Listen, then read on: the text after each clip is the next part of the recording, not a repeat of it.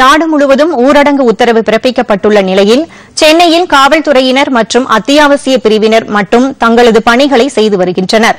சென்னை மற்றும் புறநகர் உள்ளிட்ட அனைத்து பகுதிகளிலும் போக்குவரத்து இன்றி சாலைகள் வெறிச்சோடி காணப்படுகின்றன. சென்னை அண்ணா சாலையில் போக்குவரத்து காவலர்கள் சாலையில் செல்லும் இருசக்கர மற்றும் 4 சக்கர வாகனங்களை ஆய்வு செய்து அனுப்பி வைக்கின்றனர். இதேபோல் சென்ட்ரல், சென்னை மாநகராட்சி, ராஜீவ்காந்தி மருத்துவமனை உள்ளிட்ட பகுதிகளிலும் காவல்துறையினர் ஆய்வு, பொதுமக்களுக்கு அறிவுரை கூறியும் முகக்கவசங்களை வழங்கியும் அனுப்பி வைக்கின்றனர். பொதிகை செய்திகளை யூடியூபில் தமிழ் நியூஸ் தூர்தர்ஷன் என்ற சேனலிலும், ட்விட்டரில் Tamil news Doordarshan @DD News Chennai என்ற பக்கத்திலும் காணலாம்.